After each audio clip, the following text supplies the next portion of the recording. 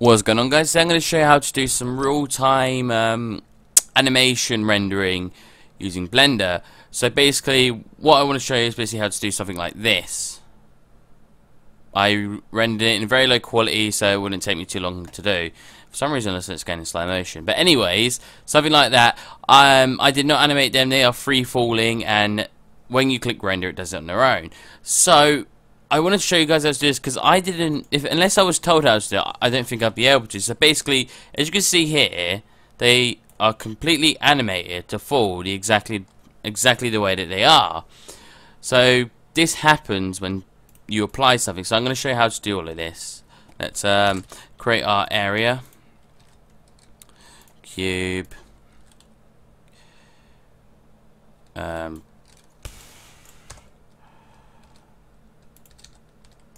let's color it a color, surprisingly enough.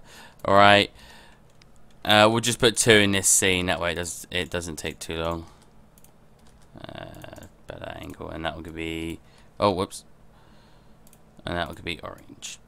Here we go, I like using orange. Let's make the scene presentable by putting on ambient occlusion and that. And let's turn this into a sun, so you get some light in sun.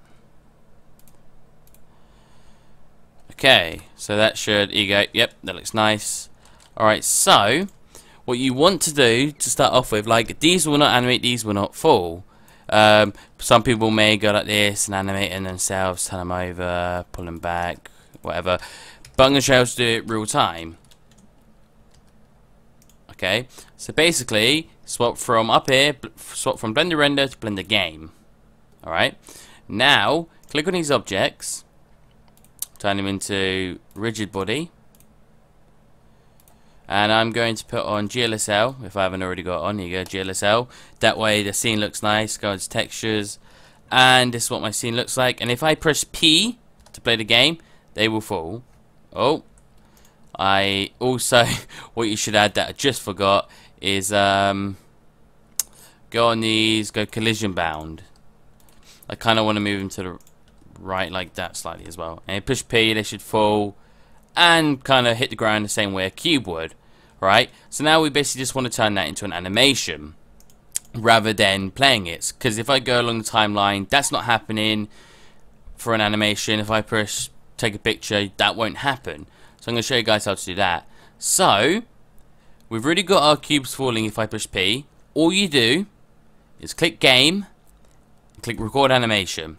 And then when you press P, leave it for a bit to finish its animation. Click Escape, click down here. And now, if I click on an object, one of the objects, that will have animated all of that for you. That is the miracle of this little button here, Record Animation. That would have recorded all of that for you, and that's all you do. Now if I push take a picture at any stage, it will be a part of my animation, and basically that's how you do real-time animation. I'm not going to do a full recording, but if I did do a full recording, I'd swap back to render, animate, and I guess I can show you guys just what it looks like briefly. Let me swap back to like 25, that way it does it really quick. There you go. And if you look at the rendering, you can see the boxes fall in, and it will render out this whole scene for you. There you go. But I'm not going to do that because it's going to take a while.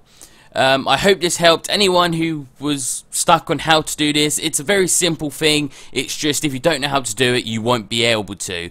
I hope, like I said, this helped anyone. Hope you enjoyed the video, and bye-bye.